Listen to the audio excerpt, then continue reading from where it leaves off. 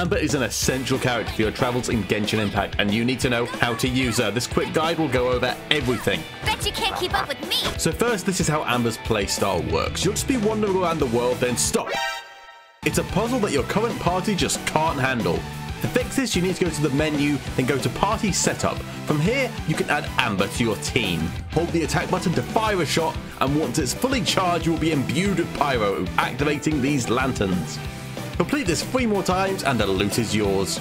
Once you're done, it's a quick trip back to the party select screen to get a competent party member back onto your team.